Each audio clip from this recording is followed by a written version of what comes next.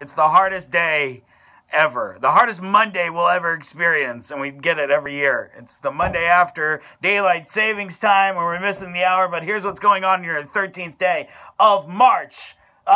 Ed Sheeran will be making a cameo in Game of Thrones, so says his people, and boy, he's on top of the world. So why not be on the biggest show in TV, right?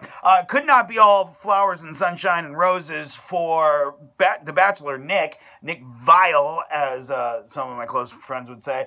He could be the first Bachelor in history to be left on the finale. So both girls can say, nope, base, bye, you do you, Nick, which would be kind of fitting, actually.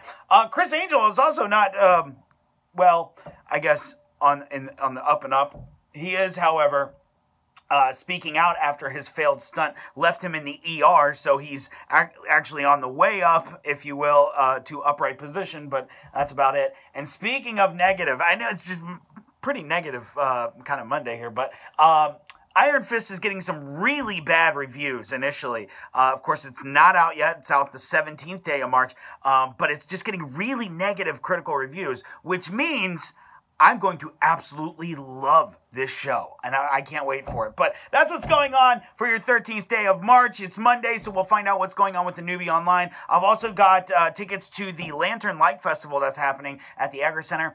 And we'll have some telemarketer fun because they annoy me too. Anyway, let's have some fun today, okay?